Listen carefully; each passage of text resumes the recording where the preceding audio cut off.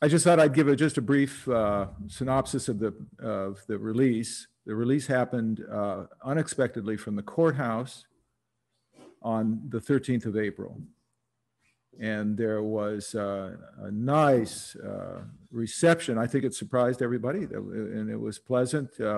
Blake Kramer, who has been associated with many witnesses here at Ground Zero and other places, was able to facilitate a release from the courthouse. I've never experienced that before. And it reminded me of my co-defendant, Elizabeth McAllister, who was all of a sudden told to pack up after she did about 18 months of time in the jail. If you can picture this, I just wanted to diverge just a little bit. Every weekend they would bring in some people that were arrested, and she would have to help make room for them. So she did for 18 months, almost 18 months. There'd be somebody new all the time in the weekend, and fights would start and arguments. But she was a calming influence. She was known as Gangster Granny. She approaching 80 years old when she was in.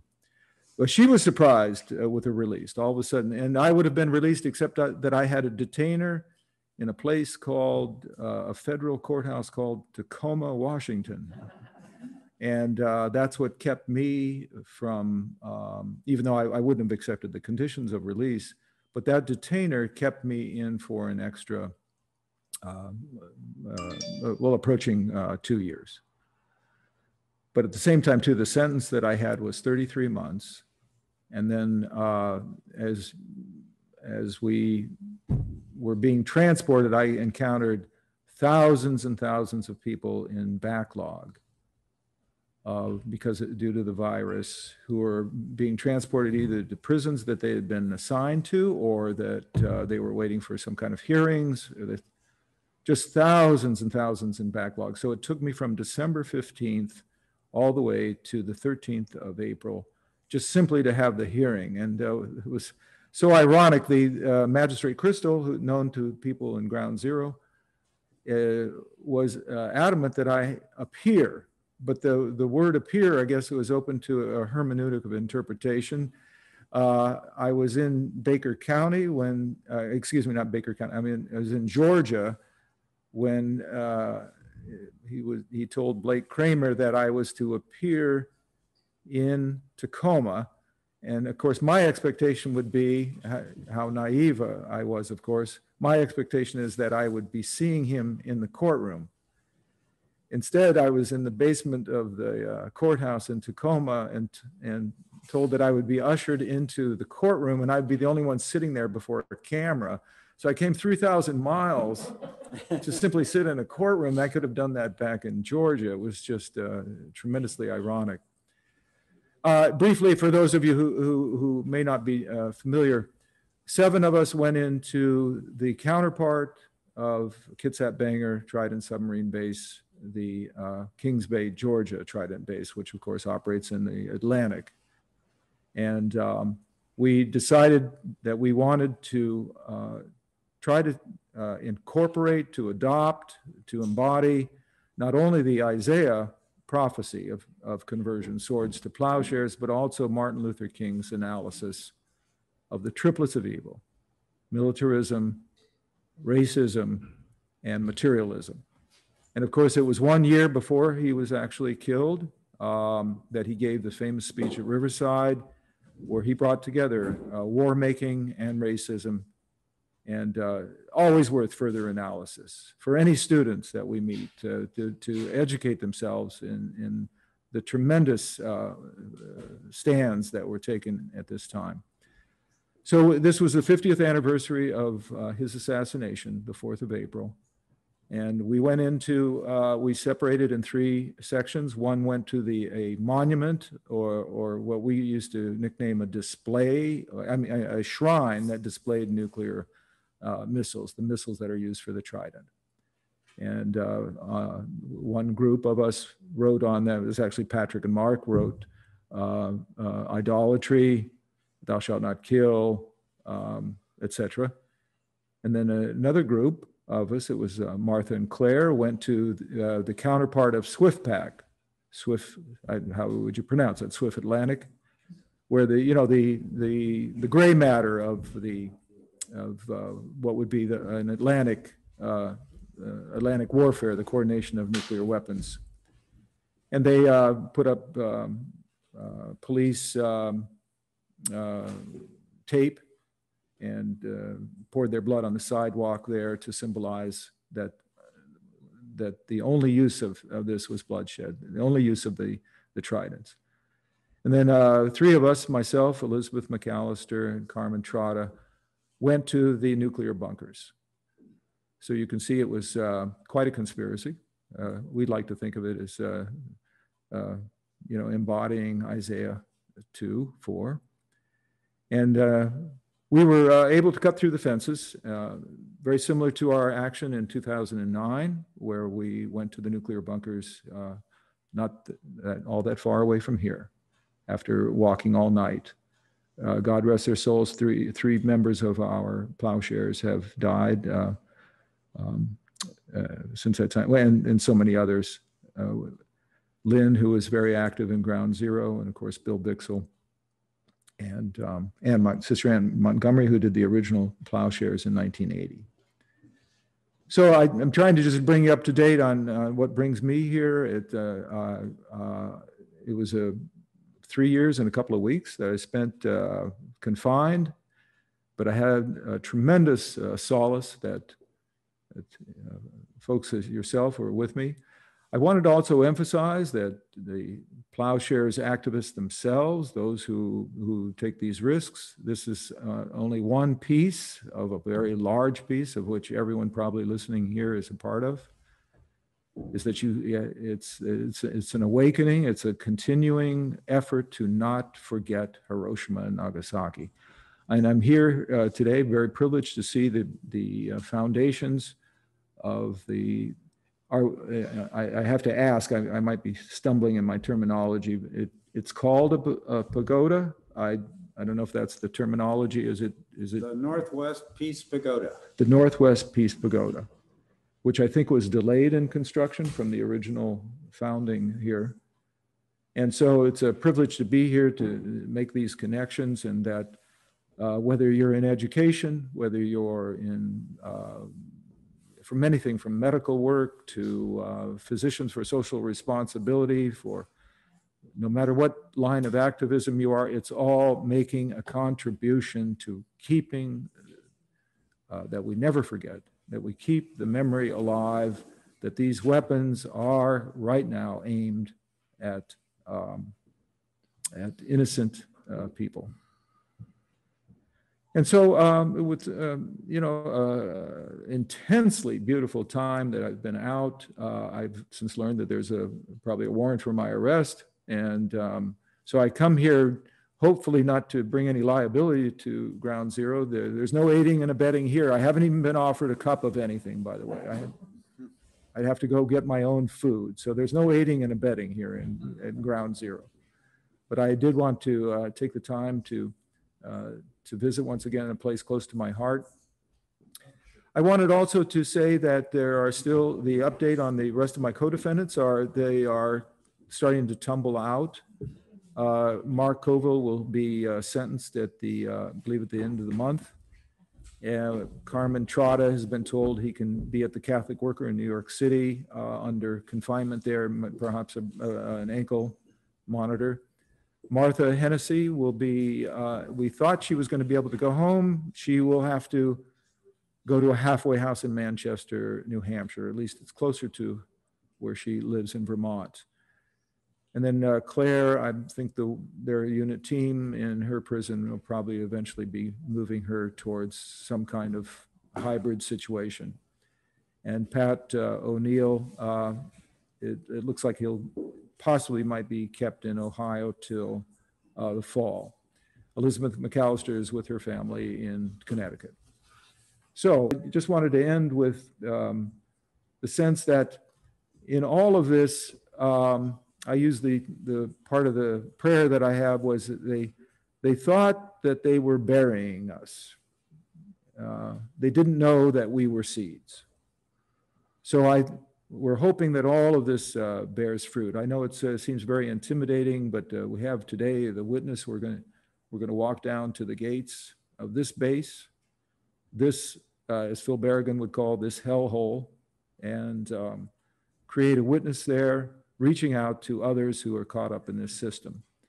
And so I think this ongoing campaign here is the efforts that are being made here. I have total confidence that the nukes days are numbered. Will it be in my lifetime? That's a very good question. But nonetheless, the days of the nukes are numbered. Yeah, my question is fairly simple. What exact terms of your probation are you violating? Thank you. And what will happen if they catch up with you? Very good question. Very good question. Yeah, I was told to report within 3 days of the release, and then they will begin to monitor where I live and start paying off restitution. All of those I feel I can conscientiously object to. And then, of course, they will not let me move around, and I'm not supposed to. Is there anybody a felon here? Well, don't admit to it. I'm not supposed to associate with felons. So you can see that compromises my work. I'm itinerant right now. And there's no source of income, and so I'm indigent as well. So all of those things would be monitored, and even drug testing. And by the way, I can't have a gun. So I wouldn't even know where to store it or anything. But so all of those conditions are anathema to me, and I conscientiously object. This is about the third time that, if I may use the underground word, the U word, this is about the third time I've gone underground, and it's usually been broken up by another act of either civil disobedience or another plowshares action. So I've already violated not showing up. Previous one where Magistrate Crystal was involved is he gave me a certain amount of time for committing a crime while on supervised release, a so-called crime. We felt, of course, differently about that. Our plowshares action in Georgia was, a manifestation of plowshares Isaiah 2. But they, of course, saw it as a crime, and that is another crime. So you can see that this can kind of compound itself. So I would like to not have to go back into the morass of how the COVID and the virus are being handled. When I left, no prisoners that I knew of were inoculated. First of all, welcome back, Steve.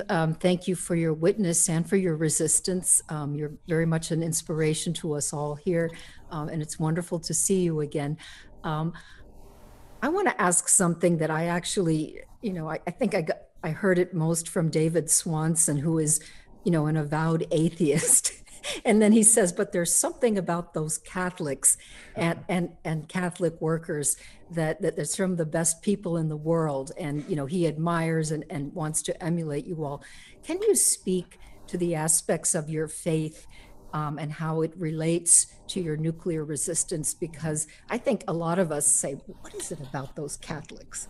Very good. Yes, but thank you, Elizabeth Murray, for asking the question and reflecting. Yes, a lot of the plowshares has been faith-based. Obviously, Isaiah is one of the biblical prophets, but at the same time, too, the sense that we have is that we cannot be human fully human while there is a pact out there to both target, let alone actually spend trillions in the past 75 years to make these things. We cannot be fully human while this insanity goes on. So it's a question of humanizing ourselves and embodying this. I think it's a very good vision of political, moral, economic conversion to go from a wartime economy to peacetime production. We're not out to destroy the sword. We're out to reconfigure it. So I think there's room for a dialogue in terms of what is humanizing, what's proper for us to be doing while we're alive. It's a question always of when I'm locked up as to how to humanize yourself while incarcerated, because it's a very inhumanizing or dehumanizing place. I'm kind of trying to be kind of a Dan Berrigan clone as a Jesuit. I don't have the literature that he's produced and all that, but I would like to think that as a religious that I could follow in his footsteps. And it's a very broad, pioneering kind of thing that he's done, especially the commitment they made at Catonsville when I was a conscientious objector, trying to be a conscientious objector without much resource. The peace churches had a tremendous advantage, but at the same time, there was definitely a philosophical way out of it. But to make a long story short, in the conscientious objection, the people, and Martin Luther King, of course, made this connection. Most of the people being drafted were those who could not fight it off, being sent to Vietnam. People from the poor parts of town being sent 8,000 miles away to kill other poor people. So that connection was made at Catonsville by the Berrigan brothers. And I thought it was a very good resource when I was a conscientious objector. And then, of course, how to address nuclear weapons, massive killing, was for me as a faith-based person a big help. But there have been many people who have seen the morality embodied in the actions. So that's not the criteria. I do recommend the film that was made by Susan Hagedorn, Devout and Dangerous.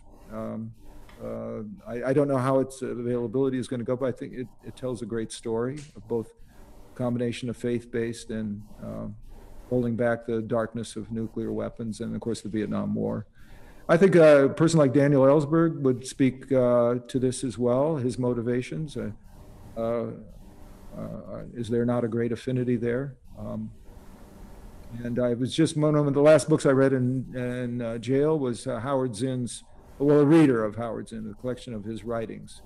And he had a great perspective and appreciation for both the religious and the moral and the humanizing qualities.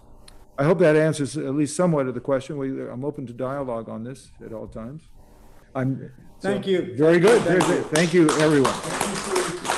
Mask back on here. You're spending a chunk of Mother's Day with us, and I'm really honored to be part of that. I know something about you already, even those of you I haven't met. I know that you're here on this call because you care about something, or you care about somebody, or lots of somethings, or lots of somebodies, and you want to protect them. So if you'll just indulge me for a second, just hold that preciousness in your hands, whatever or whoever it may be. Just hold that for a second. Because the whole point is that we're motivated by love more than by fear. So let's just hold what it is that we find so precious that we want to protect it. So I want to share with you a couple of stories. One is, well, they're both about life-changing events that launched careers for me. So the first one was the birth of my first child. I was young. I thought I was a wimp. And then I did this amazing thing I didn't think I could do. We're talking about this because it's Mother's Day, right? So I had great support, and I found courage and strength and surrender that I didn't know I had. There's an amazing thing that happens when you're in labor. You get this cocktail of love hormones, oxytocin and stuff. And then when the pain stops and the baby's born, you're still full of these love hormones, and you're in the ideal physiological state for falling in love, which doesn't happen for everybody, but it happened for me, and I'm grateful. So that baby came out, and they put her right up on my chest, skin to skin, which is now a thing, like skin to skin. You go to the hospital, they go, we're doing skin to skin. But back in those days, it was just what hippies did when they had babies. And it felt so good that I asked, is this legal? You know, I mean, it was so wonderful. And then she peed on me, and then she pooped on me, and I still loved her. And I realized that this was a new kind of relationship, you know, that I hadn't had before. And I felt like Rembrandt, like, look what I made, you know, I felt really powerful. I felt like I could do anything. And that was good because then I had to raise a child. So But I realized that I'd been given the gift of a well-supported birth experience. And that's not a gift everybody gets. And I wanted to share it. So I started a career as a childbirth educator, as a labor support doula. I got a couple of degrees in childbirth anthropology. I started training childbirth educators. My favorite part of that work was 4 years volunteering with the Prison Birth Project and supporting incarcerated parents through their pregnancy, birth, and early parenting, separated, from their babies, but still pumping their milk in the jail. And it was an amazing experience. It was also a front row seat on everything that's wrong with our society. But that always lives in my heart. So in every class I do that little exercise that we just did. What's something that you didn't think you could do? And people come up with all kinds of things. I had a couple that had to escape from a swamp full of alligators on their honeymoon, and they did it by just putting one foot in front of the other and holding hands with each other. And, and then those tools, doing it one step at a time and being with somebody, are tools that they now can use for labor, or for going to the dentist, or for anything else that's hard. So I like to just encourage everybody to think about what's your personal toolkit. What helps you when you are doing something that's hard. So I realized that I'm more awesome than I thought I was.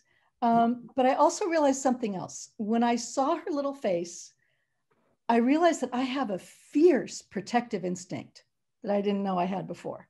That was hard because I was afraid for her like I've never been afraid for myself.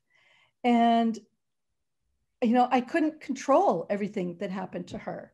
When she was a month old, she was sick, and she and her dad and I moved into the hospital for a few days. And I couldn't do anything about it. I just had to wait. And then she got better.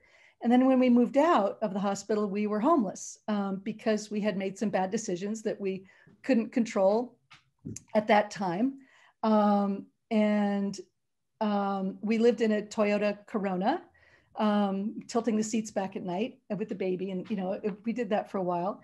And then later, when she was a baby, I came up against another thing I couldn't control. I was making dinner and the TV was on, and the news guy came on and he said, "The end of the world as we know it, news at 11. So I stayed up till 11 to see what that was. And it was the first I'd heard about climate change and global warming. I couldn't control that. That's millions of people and generations of burning of fossil fuels. And, there's a little bit I can do personally about that, but not enough to really protect my child. And then also when she was a baby, I got more and more aware of nuclear weapons, which I couldn't fix. The Cold War had been raging since before I was born. When I was a little kid, my dad built a bomb shelter and then gave up when he realized that nobody survives a nuclear war. What's the point? He filled it in and we played croquet there instead. But in the 80s, it was kind of this vague terror when I was raising my kids. And, and I would probably tuck them in a little bit too long at night and kiss them a few too many times because I just, I was so scared.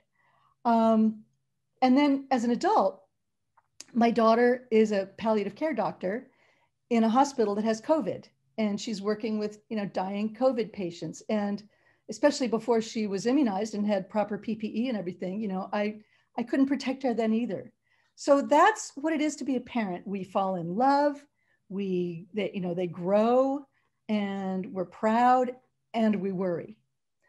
And we try to tease apart the worries we can fix from the worries that we can't control. Do you feel that way too? Just wave at me if you ever feel that way. Yeah. So as a fiercely protective mom, I didn't want to sit quietly and let the obscenities of greed and short-sightedness and dominance and violence and patriarchy be the values that we run the world by. But I didn't really know what to do about it, especially nuclear weapons, with the power to make everything else irrelevant in an afternoon, to bring on sudden climate change that could starve billions, Even one nuclear detonation by accident or on purpose could cause unthinkable humanitarian consequences. And we have thousands of them on the earth. In the 80s, I was busy freaking out and my therapist was busy telling me to calm down. But people smarter than me at that time were marching and boycotting and divesting. And it helped. It probably saved the world for at least a while. The number of nuclear weapons shrunk. Reagan was rightly convinced that a nuclear war cannot be won and should never be fought. But nuclear weapons didn't go away. There aren't as many now, but they're bigger and faster and deadlier than ever. They're quietly making lots of money for a small number of people and threatening all of us every minute of every day. That's unacceptable to me. There have been a dozen close calls besides the Cuban Missile Crisis. There have been at least 1,000 accidents that could have resulted in detonation. We've just been really, really lucky, and that is not a policy, relying on continued luck. So why do we have these things lying around in silos and cruising around on submarines and on airplanes pointed every which way? They're stupid, they're expensive, they're dangerous, they're militarily useless. Ask any general after they retire, they'll tell you that. They're inhumane, they're immoral. What can we do about it? When so many people have bought the big lie that we need these things to protect us from our enemies. That brings me to my second life-changing event that spawned a career, my fourth date with a guy I met online. He was representing Quakers at the treaty negotiations at the United Nations for the Treaty on the Prohibition of Nuclear Weapons. And his book, Disarming the Nuclear Argument, had been distributed to the negotiators, the diplomats. So on our fourth date, he brought me to the UN, and I witnessed Article 17, paragraphs 2 and 3 of this treaty being negotiated. And I'm sitting there in the UN, and I'm thinking, oh, this is what they mean when they say this is the room where it happens. I got to tell my grandkids, I'm in the room where it happens. This is really, it was really exciting. Like they were really doing something. And what makes that treaty special is that it comes from the world. It doesn't come from the nuclear weapons countries. They had the non-proliferation treaty for 50 years and still haven't gotten rid of nuclear weapons. 50 years. They keep promising to get rid of nuclear weapons as long as nobody else gets them, and more countries keep getting them and nobody gets rid of them. So this was not coming from the nuclear weapons countries. This treaty comes from the world. The rest of the world who are sick of this and don't want to live with this threat every day. The United States and the 8 other nuclear armed nations boycotted the negotiations. Nikki Haley was outside protesting, which was a wonderful turn of events for a lot of people who had it the other way around for their whole lives. It turns out that the absence of the nuclear armed states was a good thing, the treaty negotiations, because they just would have messed it up. So the other thing that made it really special was the ambassador from Costa Rica, Elaine White Gomez, who ran the negotiations. And after a day or two of the traditional speechifying, he said, no more speeches. We're going to fix this. We're going to work this out. We're going to negotiate it. If you've ever tried to write a document by committee, you know how hard it is. Imagine hundreds of diplomats in a room. They did it. It was beautiful. The treaty makes everything to do with nuclear weapons illegal. It's a game changer, and it will have profound effects on the nuclear weapons countries, even if they never sign it. It creates an international norm. It creates a whole lot of stigma. And, if the US did not sign the landmines or cluster munitions treaties, but still abides by them, this is how we got rid of chemical weapons and biological weapons. It's really time for the worst one of all to be eliminated. So when it was time to vote, I wasn't in the room where it happens. I was in the UN cafe. But my date, Timon Wallace, was in the room, and they had run out of those little plastic earpieces that have the translations. So I was in the cafe on my computer texting him the translations of what people were saying. And he was in the room where it was happening. And then they voted.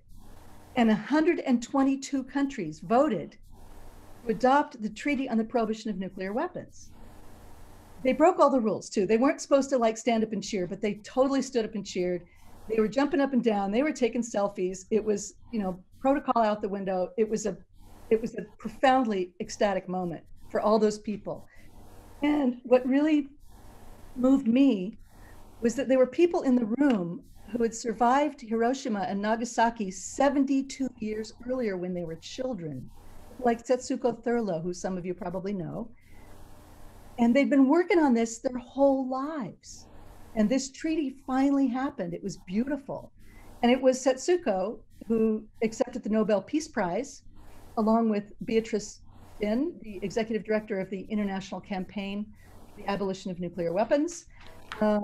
The two of them, the two women, one elderly, one young, both brilliant, accepting the prize together was a stellar moment, a real boost for everybody who cares about this. So when that happened, I said, well, whatever I was doing before, I'm going to do this now, and I asked Tim, I said, how can we support this treaty in the United States? It needs this treaty more than anybody. We started this whole thing. We invented these things. What are we going to do? And I said, this is a way I can help healthy families get off to a good start. That's what I've always done. But here's another way to do that in even a bigger way. So I have to say that fourth date was so much better than dinner and a movie. So I married Timon, and we started 3 little baby organizations, one of which is nuclearban.us, which does political work, one of which is the Treaty Alignment Campaign, which does educational and divestment work. And the other one is called votetosurvive.org, and that is active in election seasons. So there have been other breakthroughs at ICANN besides the Nobel Prize. We are now at 86 signatures and 54 ratifications of the Nuclear Ban Treaty.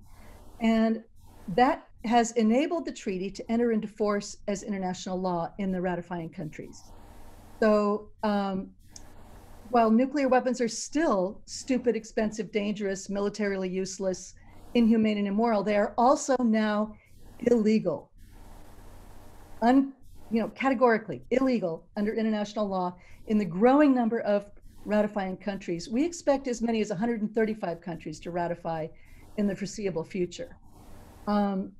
We don't know how those countries are going to enforce the treaty because it's new, and each country has to plan its own enforcement laws. But we do know what Ireland is doing, and they're pretty serious about it. Ireland, if you have anything to do with nuclear weapons in Ireland, you can go to jail the rest of your life. You can face heavy fines.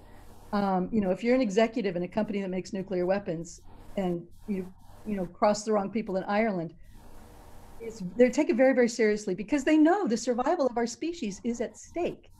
And good for them. And may the other countries also enact strict laws. The first meeting of states parties will be in Austria later this year. The countries that have joined the treaty will be meeting together to talk about these things. It's very exciting.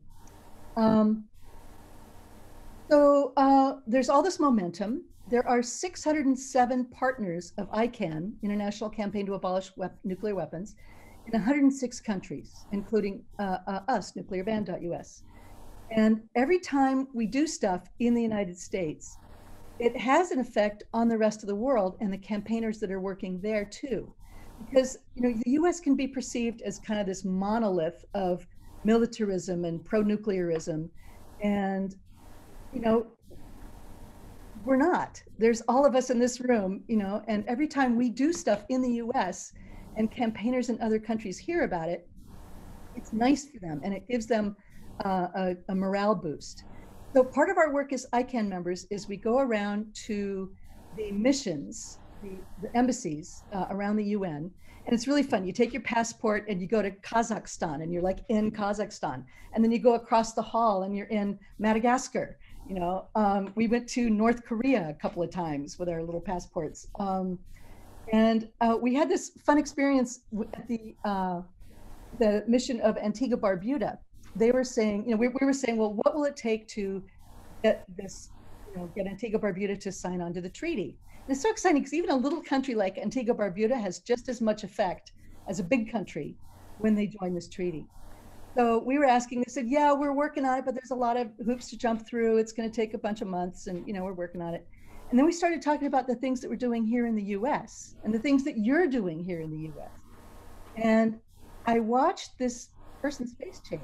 And she said, I'm going to light some fires under some people today. You know, it was a magical moment for me. So they have since signed and ratified. I don't take credit, but it was a good moment.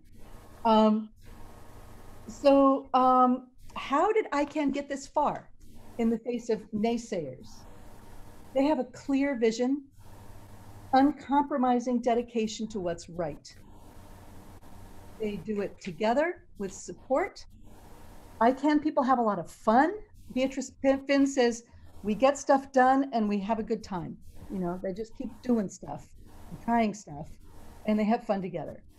They do dig deep for strength and courage. They do it one diplomat at a time, one partner organization at a time, one country at a time. They don't take no for an answer, and they definitely keep their eyes on the prize. So Ground Zero also, you know, I want to acknowledge the breakthroughs happening there. I just love Ground Zero's mission statement, part of which says, you know, exploring the meaning and practice of nonviolence from a perspective of deep spiritual reflection, going to the root of violence and injustice in our world and experiencing the transformative power of love through nonviolent direct action. So there it is again, those tools that we use when we give birth, when we protest, when we go to the dentist, you know, together with support, digging deep for courage and vision, doing it one friendship at a time with the guys who guard the nuclear weapons base, one piece of the pagoda at a time, one event, one reporter, one publication, one sign on one bus at a time, just doing it, keeping the eyes on the prize. So nuclear ban has had some breakthroughs I'd like to share with you. We published, as Mac mentioned, Warheads to Windmills, which I understand there are some copies of there, as a way to support those who want to defund nuclear weapons and spend the money on green technologies, on basic human needs, and also as a way to engage climate activists in realizing that nuclear weapons are part of the picture. And, you know, all these issues of justice and climate and human rights and civil rights, they're all interlinked. They all have the same root problem causes, and they have the same set of solutions. And I think the more that we can work intersectionally like that, the better.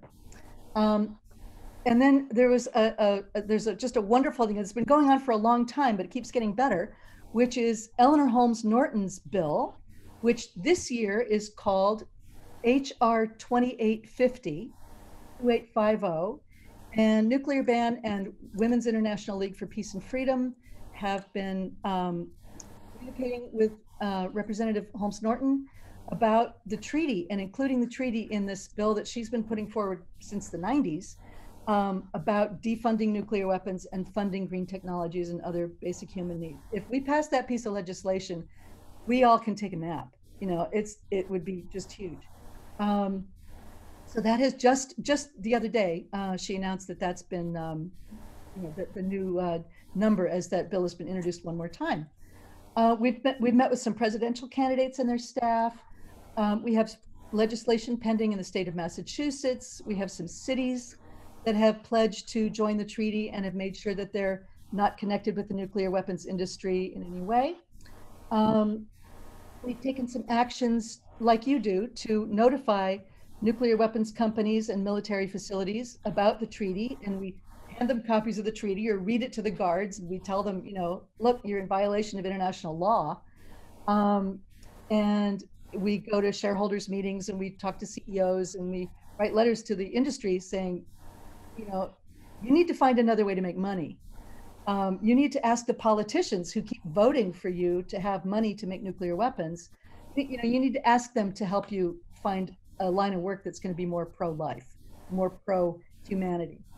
And we've done a couple of webinars recently. We did one about how the TPNW will affect even the nuclear weapons countries that aren't part of it yet. We have an upcoming webinar about pressuring the nuclear weapons profiteers with divestment and direct action and things. Our most important project right now is getting more members of Congress to sign the ICANN pledge. So that is something that we're really excited about. There are 11 so far. They are Eleanor Holmes Norton, Jim McGovern, Barbara Lee, Carolyn Maloney, Earl Blumenauer, Pramila Jayapal, Ro Khanna, Betty McCollum, Mark Pocan, Rashida Tlaib, and most recently, Ilhan Omar. And if those are your representatives, thank them. And make sure that they've also co-sponsored Norton's bill. You can find all this on our website, so you don't need to remember any of this stuff right now. We have just hired Asha Ashokan, who is our new director of nuclearban.us, and she just a couple days ago moved to Washington, D.C. and set up an office. And she is going to be lobbying members of Congress to sign the ICANN pledge and co-sponsor the Norton bill, and really do everything in their power to abolish and eliminate nuclear weapons from the face of the earth. And you know, we're aiming for 100 members of Congress. If we got the whole progressive caucus, that's 100. You know, and there are lots and lots of ways that you can help do that. And again, I think that's the most important thing right now. The thing is, you know, even NGOs, even our allies, you know, a lot of people say, well, the US will never take this treaty seriously. But we have 11, we were told we would get no members of Congress to sign on. We have 11, just with a very small amount of effort. You know, what if we had 100? And again, with the national legislation pending, Eleanor Holmes Norton's bill, that is you know, a very significant step that we can take. That means, like, yes, this is serious business in the US. And if we learned anything in the past 4 years, it's that things can happen that we did not expect to happen. So why not, you know, demand a world without nuclear weapons? But how do we keep going when we hear people say, oh, we need to keep some nuclear weapons to deter our so-called enemies? And, you know, people can't get their heads around total abolition of the worst thing that humans have ever invented. And they call for more realistic, you know, small little steps that are more acceptable to the powers that be. You know, when we hit that stuff, that's hard. And we support each other. We dig deep for courage and strength. We do it one workshop, one tweet, one legislator at a time. We keep fishing for solutions. It's like there's a pond and somewhere in there, there's a solution, and we just put in a lot of fishing poles and we see what works. And if it doesn't work, we try something else. Or maybe we have to figure out, do we need to keep doing it longer? But we don't like to ask for anything less than the US signing and ratifying the Treaty on the Prohibition of Nuclear Weapons, because right now, that seems to us like the most efficient pathway to disarmament. So we use a mantra. Our mantra is sign and ratify. The US is obligated to sign under the Non-Proliferation Treaty. Biden could do it this afternoon and set the wheels in motion to negotiate with the other nuclear weapon states. People say, you know, well, even if he signs, the Senate will never ratify. But, you know, again, who's to say? You know, these are human beings. This is a man-made problem. People can fix it. We need the imagination. We need the determination. That's it. People say that the US will be vulnerable if we disarm and nobody else does. We hear that every day. Our job, of course, is to dispel a couple of myths. The real enemy is not some adversary that we're competing with, or some international squabble that we're going to forget in the next generation, or even some terrible terrorist. Our enemy is nuclear weapons themselves. People say that the US can't or won't or shouldn't disarm unilaterally, but that's not what the Treaty on the Prohibition of Nuclear Weapons is asking us to do. First of all, there are time-tested step-by-step processes for getting rid of terrible weapons, and we've used them many times. We use them to get rid of chemical and biological weapons. I get rid of one, you get rid of one, we go back and forth. Sometimes it starts with one country acting unilaterally. That has happened quite a few times. And sometimes it happens with a multilateral process. It doesn't matter. Either way, everybody wins when we disarm. So what's the best way to support this beautiful treaty in the United States? Ground Zero is really good at that first step, imagining a world without nuclear weapons. We can and we must get rid of these things, and we have to do it soon.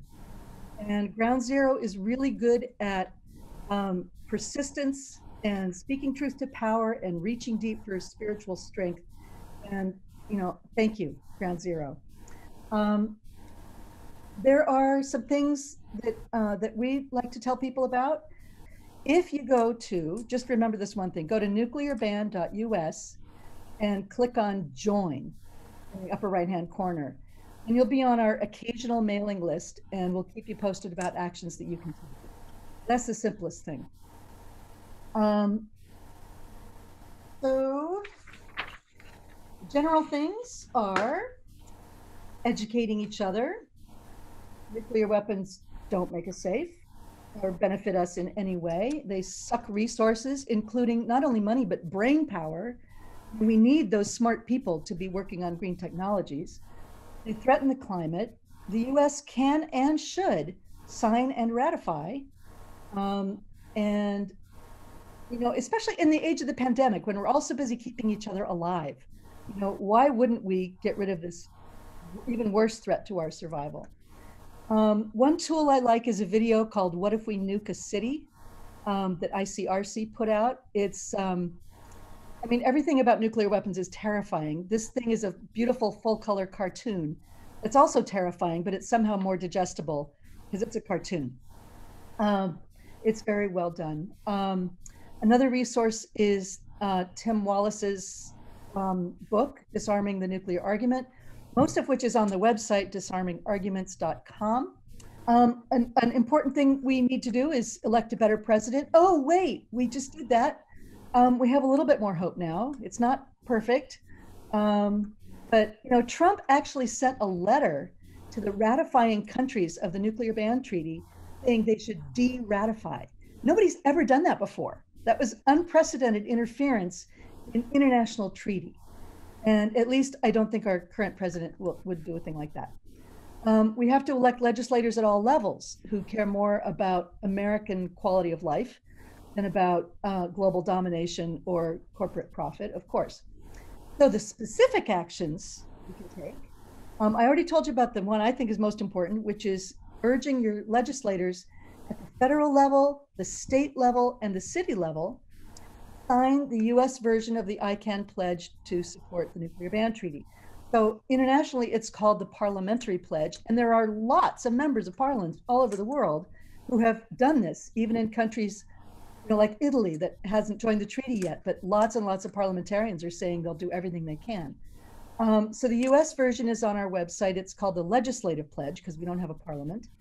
And there are a couple of tools on the website. One is a map that this amazing person named James Kolb recently developed, where you can click on where you live and it'll tell you who to talk to and what they've already done and what they need to do and what if they have this point of view or that point of view. It's a wonderful tool.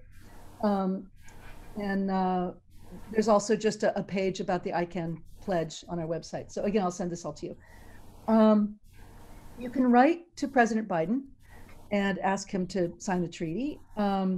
We have a letter on our website. The connection for it says, Dear President-elect Biden, which we haven't updated, but we have updated the letter since he is now president. So that's there. And then I wanted to tell you about one more thing, which is that we're going to be doing a webinar on June 26th from 11 to 1 Eastern time. And that is called Pressuring the Nuclear Weapons Profiteers. We'll be talking about investment, and we'll be talking about direct action, and we'll be talking about campaigns in the media to draw attention to this shameful thing that these companies are doing. We'll talk about ways to contact the employees of these companies and the investors and the banks. That there are only a couple dozen companies in the world that are part of the nuclear weapons industry. And some of them quit at the end of the Cold War because of all the protests that people like you were doing. And the divestment that was happening. So, we need to keep going with that.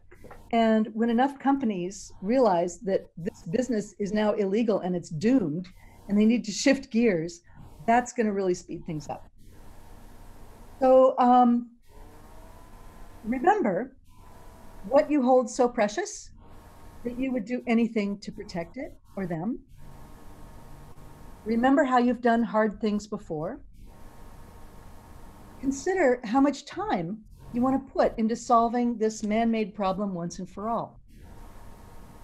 Consider what you think might be the most effective, efficient actions you can take with your time. Think about who else might like to join you. Okay, now take a deep breath, everybody. Let it out. That took 7 seconds. In those 7 seconds, 31 babies were born on planet Earth. So think about what you want to offer them. Thank you very much. I have one thing I'd like to ask. Good. Go ahead, Bob. Yeah, if there's anything that you can think, what is one thing you can think of that you'd like us, all of us, to do today in regards to nuclear weapons? That's my favorite question. Thank you. Yeah, I would say go to nuclearban.us/national map, all one word, national map. And you'll see how to urge your legislators to sign the US version of the ICANN pledge to support the nuclear ban treaty. If the map is too complicated to use, it's this beautiful brand new technology. There's an alternative, which is go to nuclearban.us/ICANN pledge. And there are other ways to do that there. So, and I really hope you'll come to our webinar on June 26th. But that's going to be really interesting. We're going to have Susie Snyder from Don't Bank on the Bomb, and Nick Cantrell, who's an expert on divestment and socially responsible investing, and some people who've been doing all this kind of work for a long time and know how it works. So very excited about that. You know, putting the pressure right on the companies themselves, we think is a, you know, could really be a winning strategy, because they support the politicians, you know, with campaign contributions. And the politicians in return keep funding nuclear weapons. Let's break that cycle.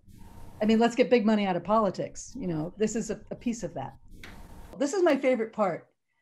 Tim did all this research and made this, this is on the back of Warheads to Windmills. So he mapped, this was inspired by a similar study, by the way, in the UK, mapped where the nuclear weapons jobs are and mapped where the green technology jobs could be. And you can see that it goes from black and white to color like the Wizard of Oz. And you can also see that there's a lot more of these than there are of these. There are a lot more jobs, and they're good jobs.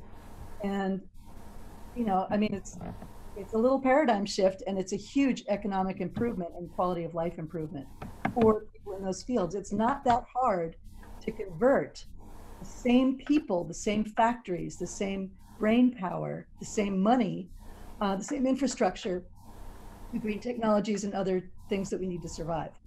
So I just love this. So listening to you speak just now, I'm wondering, are you addressing at all the issue of nuclear power? Because I think that's raising its ugly head as needing to be part of the transition and the new Green Deal. And so how do you relate to that issue? Nuclear power is incredibly dangerous. I mean, Fukushima is about to release a bunch more water into the Pacific Ocean that's radioactive. You know, nuclear power is, well, besides being really dangerous, and it's also really expensive. You don't get to make nuclear energy without using a lot of fossil fuels, and it costs a fortune, and there's nowhere to put the garbage. You know, so I think that nuclear power is going to fade away as, I mean, I'm an optimist, you know, but the nuclear power energy is subsidized in part by the nuclear weapons industry. And, you know, because the byproducts are used to make nuclear weapons, you know, so it is all of a piece. I am looking forward to the day when those are all shut down and somebody figures out what to do with all those radioactive spent fuel rods. Yeah, so yeah, it's definitely related. Our particular campaign is focused on the weapons, but I don't think nuclear power is part of the climate solution at all. I think it's a disaster. So thank you. And to all of you who work on that issue, thank you.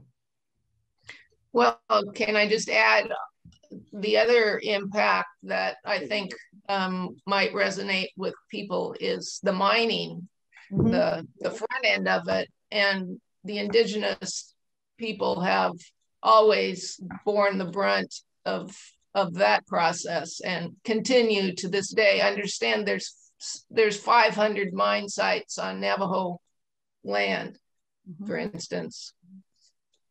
Yeah, so they're suffering. One thing about the nuclear ban treaty that's exciting is it proposes making reparations for that kind of damage, you know, from nuclear weapons testing and uranium mining. I'm just looking at Tim's book here, and there's another issue too. It takes many years to develop new nuclear power technologies, and many more years to actually build the nuclear power plants. If people are proposing to use nuclear power as a way to address climate change, we just don't have time. You know, I mean, everything else aside, it takes too long, and we don't have time to build enough infrastructure for it to make any difference. So just another thing you can say to people who think it's a good idea. So I'm reminded of the quote, I think it's E.O. Wilson, who says that the problem with humanity is that we have Pleistocene emotions, medieval institutions, and godlike technologies. Vicki, thank you. Thank you very much for spending your time with us. And with that, I'm going to push the little red button and say goodbye.